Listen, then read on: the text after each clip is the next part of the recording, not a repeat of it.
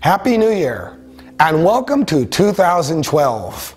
This is a new episode. It must be Friday afternoon. Therefore, hello, and welcome to Learn the Sword on TGN. I'm Dana Abbott, and I will be your guide today on deflection and the counterattack.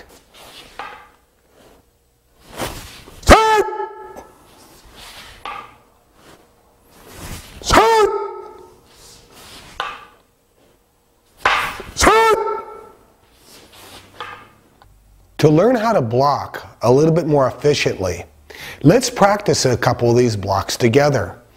There are 4 different movements in this block. It's moving out of the way and then coming in for a counter. It's moving to your right and countering. It's moving to your left and countering, and of course moving in and countering as far as the blocks go. Both A and B blocks are in this system.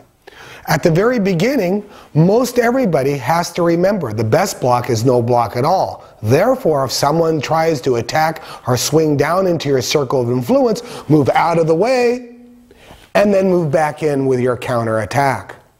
A lot of the times, you might not have time to get out of the way. So the next exercise is move out to your right and then counter your attack. Same with the other side. You have to remember, if you're really good blocking on one side, what about the other? Always mirror your blocks as you would your strikes. Same thing. I go over here on the side with a block or deflection, and then I can counter a lot easier.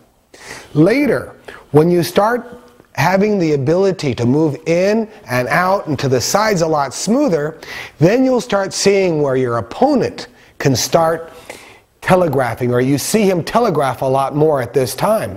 So, from that thought, I want you to keep your sword out there, so anytime he throws down something your way, your sword is up there jamming it. The concept is really simple. It is so simple, it's difficult. And the reason why is you don't have to do that much. A lot of people want to make blocking and deflecting much more difficult than it really is. Remember, if you have to think of a very intricate and difficult block, it might not be there when you really need it. Keep the blocks, deflections, and interceptions very simple, and you'll be able to counter much easier.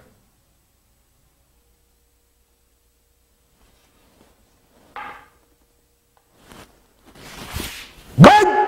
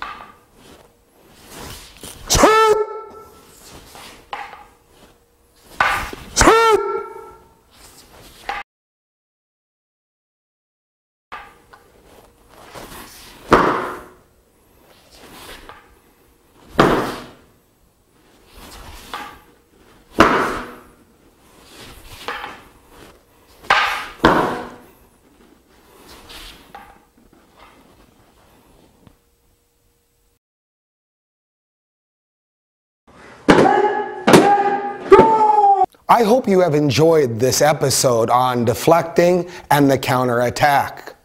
Until next week, be well.